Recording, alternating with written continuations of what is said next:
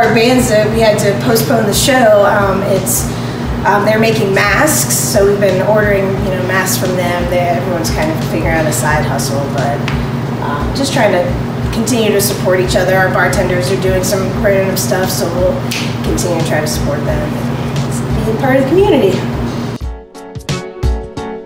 Micah, Asheville Music Hall and the One Stop, General Manager. Sara, Blandin, the Marketing Director. First and foremost, we've definitely missed everybody. Missed seeing everyone just in the club gathering for live music. That's been really hard, and yeah, we definitely miss everyone in our community. A really positive thing that has come out of this is just the community coming together to really support one another, and we've really felt that. As I mentioned, I'm the marketing director, so I see a lot on social media, but we've been sharing projects that we're doing with everybody, and everyone's been very, their comments and likes have been so supportive.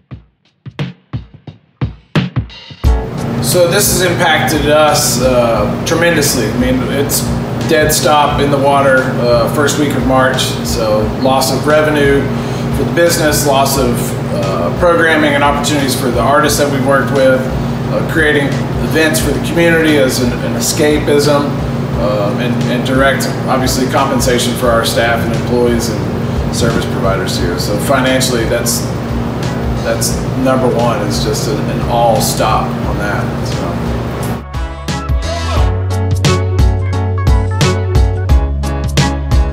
Yeah, most of our staff is bartenders and security and sound engineers, lighting engineers. So without a show, those 4 jobs are hard to fill.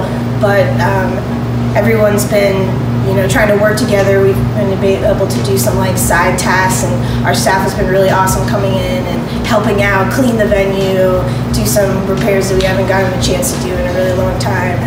And as musicians who we work with all the time, so we consider them kind of a part of our workforce, there's a bunch of local musicians that are coming up with fun things to do, like Empire Strikes Grass. They're mowing lawns instead of Empire Strikes Brass. So, we've been trying to support each other, hiring them, sharing their stuff.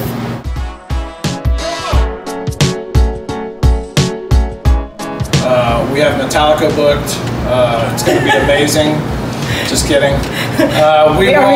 We will announce our shows as we get closer. We don't quite have the confidence just yet to announce those dates, as everything is still very fluid, but obviously with all the new cleaning procedures and sanitization procedures rolling out with that, a lot of venue things still need to happen and projects that we're wrapping up, and then slowly interdepartmentally training to all those policies and procedures for our staff. So this gives us more lead time to practice those things, to dial in our best practices, to really still follow the news and Governor Cooper's information on what's best, on what the best date will be. So, but we're aiming for that, and that will be both floors most likely.